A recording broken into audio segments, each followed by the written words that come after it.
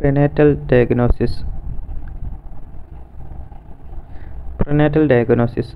Prenatal diagnosis or prenatal screening is test for disease or conditions in a fetus or embryo before it is born.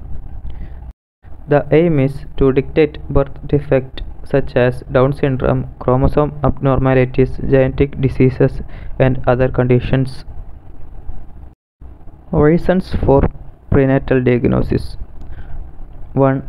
To enable timely medical or surgical treatment of a condition before or after birth. 2. To give the parent the chance to abort a fetus with the diagnosed condition.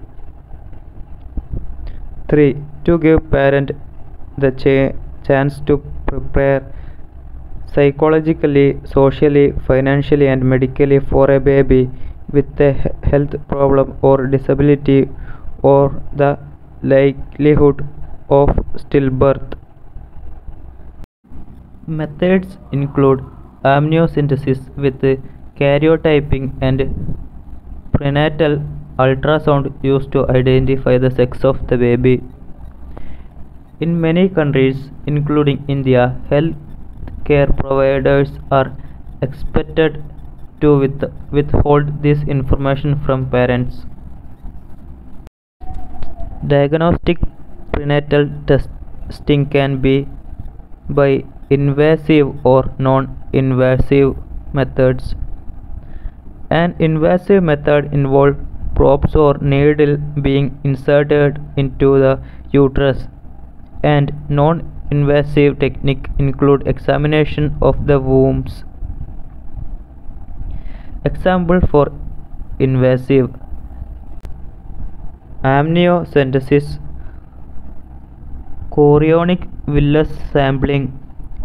Example for non-invasive: ultrasonography, CT scan and MRI scan. Amniocentesis involves taking a sample of the amniotic fluid, and the fetal cells from the sample are grown and then analyzed for the presence or absence of certain chromosome, gene or enzyme. It is done usually from the 14th to 18th week of pregnancy.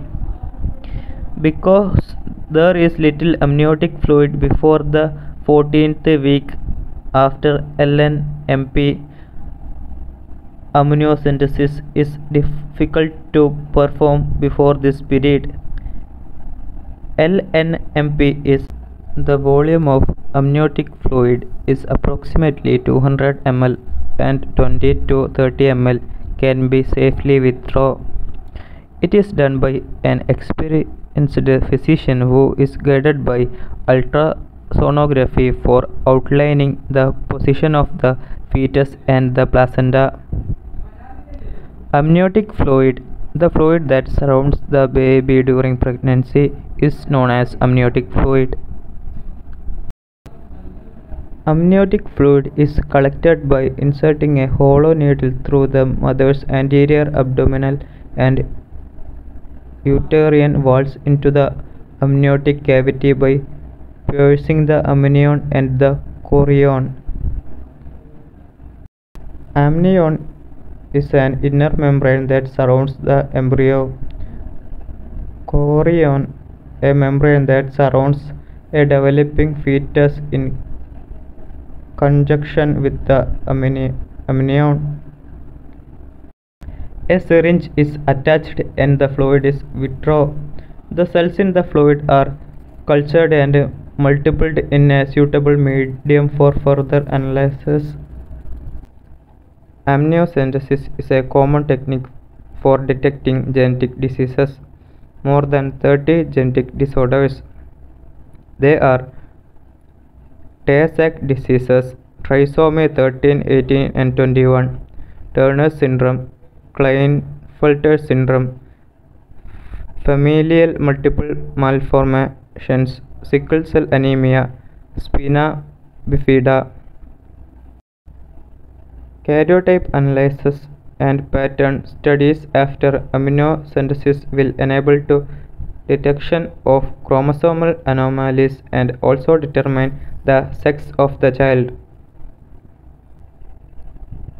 Thank you.